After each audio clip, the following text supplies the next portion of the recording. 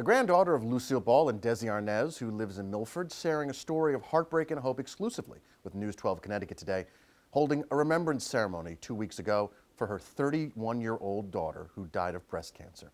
Frank Recchia has that story. She was the biggest fighter. She was my hero. 51-year-old Julia Arnaz of Milford, whose grandparents Lucille Ball and Desi Arnaz were Hollywood royalty, is talking on camera for the first time ever about what she describes as the most painful experience of her life. It's something I wouldn't want to wish on any mother. Losing her daughter, 31-year-old Desiree Anzalone. She died after a long battle with breast cancer in September.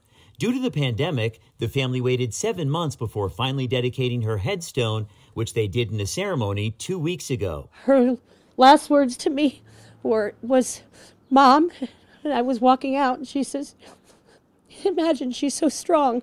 She says, "You're going to be okay. You're going to be okay."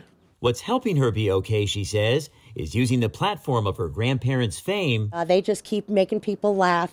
To build awareness about breast cancer and the importance of getting regular screenings.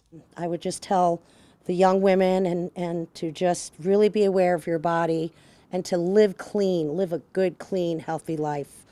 Oh, thank you, guys. Thank you so much. Desiree, I love you so much. Senator Richard Blumenthal honoring Arnaz today for using her daughter's legacy and that of her famous family to try and save other lives. Not just show business, she's making a real difference through her personal work and fighting through the grief of her loss. And she loved to sing, she played the piano. Arnaz says her happy memories are what keeps her going. She says she's close to her dad, Desi Arnaz Jr., and is very excited about the major motion picture coming out starring Nicole Kidman as her grandmother.